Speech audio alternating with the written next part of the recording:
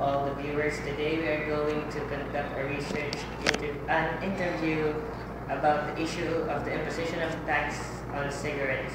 And we are going to interview Professor Bernardo Anabel, professor in MIT from the SLHS department. Also regarding this issue, we are going to talk about the effects of tax increase in the tobacco industry. First of all, ma'am, I would like to ask, good evening. How are you, ma'am? I'm fine. How are you? Not so. Why? It's a very long story, ma'am. Okay, so maybe we can talk about it later after the interview. If you have time, I'm going to explore the bullet points. So let's get to the point. First question. Can you tell us, ma'am, in your opinion, why does the government have to impose tax on cigarettes? Could be for a variety of reasons. First of which, maybe they are concerned with the health of the people, which is part of their duty as a government. So, because we have proven, studies have proven that cigarette is really contributing, it's a factor in the degeneration of the health of the people. So in that case, I think that's one reason why a tax can be imposed on cigarettes, because under our laws, the power of taxation of the government can be used for regulatory purposes. If they want to regulate an industry because they think it's inimical to the people, they can do so by imposing higher taxes, for example, on cigarettes. Other thing is, they probably need the additional revenue. So in that case, they can impose taxes on a particular industry which they think could really contribute to the growth of our economy. As a matter of fact, can I add something to that? In the power to tax is considered the power to destroy, not because it is used to destroy an industry, but it can be exercised to the extent needed by the government. If they need additional funds, even though it can destroy an industry, they can still tax that industry. So it can be used to destroy. Next question, how beneficial is the tax increase on cigarettes to those people who smoke? How can it be beneficial? Do you think it's beneficial for those who smoke? I think so, because that will help them to decrease their consumption of cigarettes, because they know that now, since the cigarette will have higher taxes, it will have higher prices, so it will be painful for their pockets if they will spend more on cigarettes. So I think it will help them improve their health, because as we all know, cigarettes contributes to cancer, lung cancer, and those stuff. So I think it will be beneficial to them in that regard. Okay, ma'am. I have here Mr. Kevin to ask more questions. Okay. Hi, Mr. Kevin. Okay. With regards to problems concerning the tobacco business in the Philippines, my question is, how do you think the tobacco industries will be able to sustain their incomes if ever the tax increase would be implemented? Well, if the tax increase will be implemented, since the tax on those kinds of goods are considered as indirect taxes, meaning they will pass this to the consumers, they can still continue their production of the same amount of cigarettes so long as they can pass this to the people. But if your question is, what if nobody would want to buy the cigarettes anymore because of its prohibitive prices?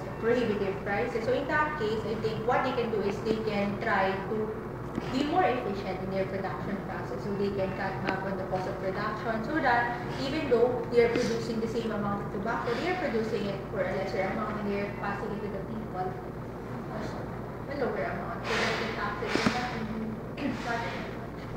Okay, so what if assuming that they can't afford to sustain their income, how do you think the government will be able to help the tobacco industries to find an alternative source of income if ever this tax increase has been implemented?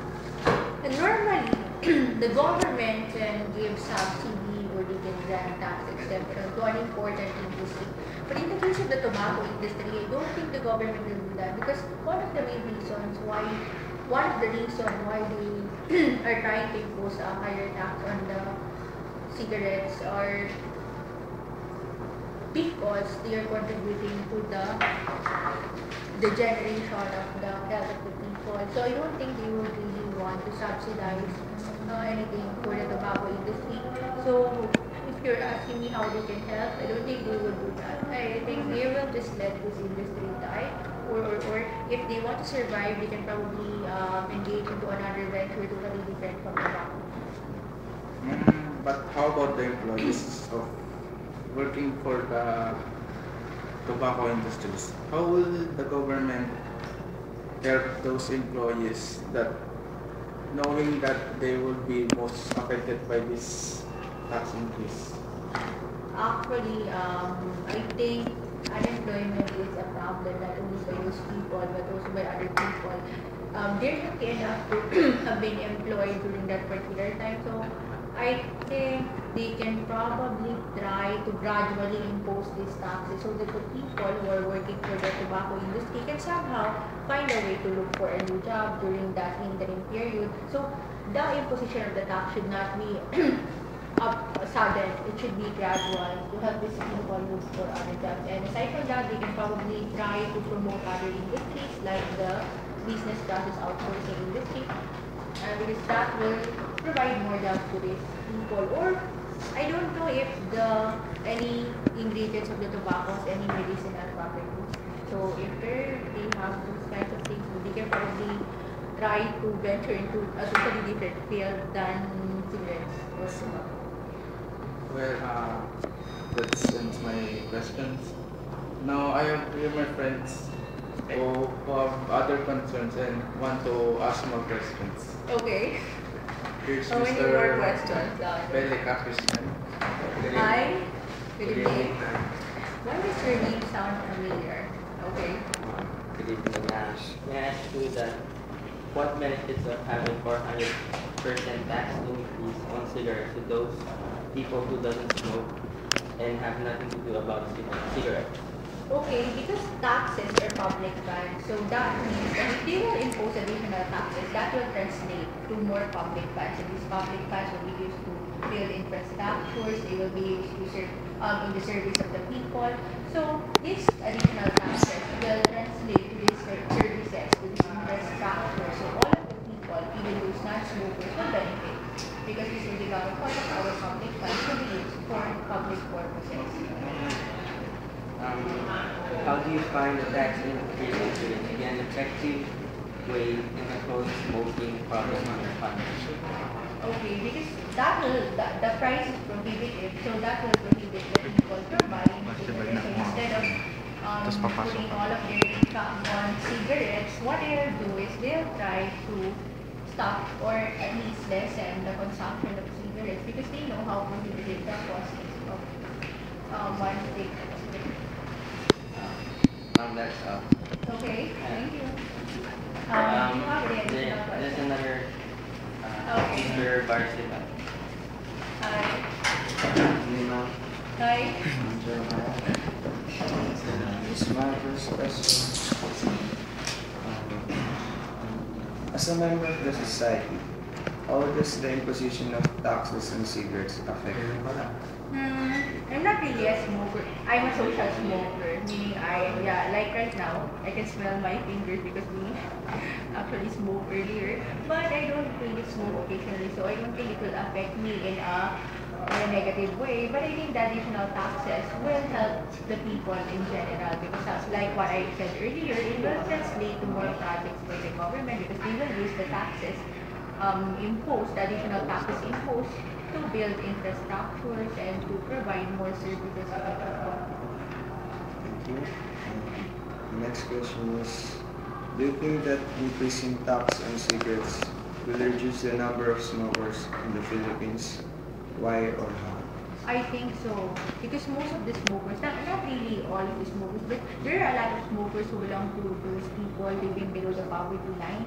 So in that case, maybe 2 pesos will not really matter to them. But if they will increase the tax, if one stick will cost 7 pesos, I think that will really, even those people who can afford to buy cigarettes at that price will somehow think twice before buying a cigarette. So I think that will really affect the consumption of cigarette now. Okay, thank you. Okay.